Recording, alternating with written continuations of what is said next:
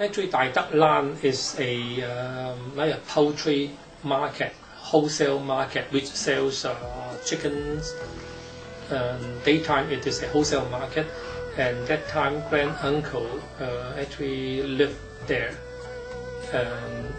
Daytime, possibly nighttime as a caretaker, and the Dai Dak Lan belongs to Wei Yan, which owns the Dai Dak Lan.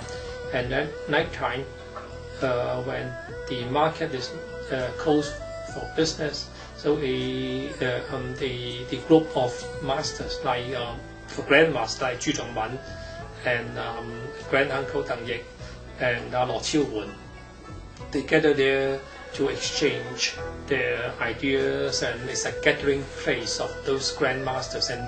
And sometimes Yip Man also came and like exchange ideas, exchange techniques with the few grandmasters of the Wing Chun.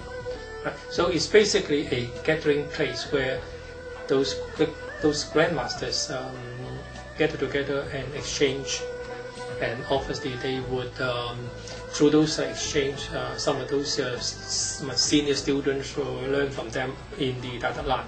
But that was not really a regular training program as in Dai Dak Lan, but obviously that is a place where they gather together and exchange and discuss and agree on the form to be used in the teaching.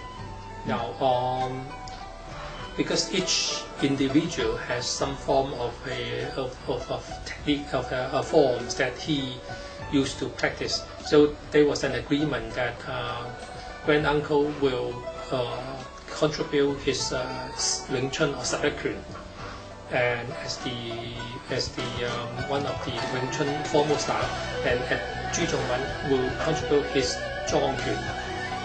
Right, so adopted as the Wing Chun Sabet Sao from grand uncle, and the Zhong Quan from Zhu Zhongwen, as well as the Sam Bai Bat from Lo Qiuwen. Those three will be the hand techniques as the formal Wing Chun Quan, right?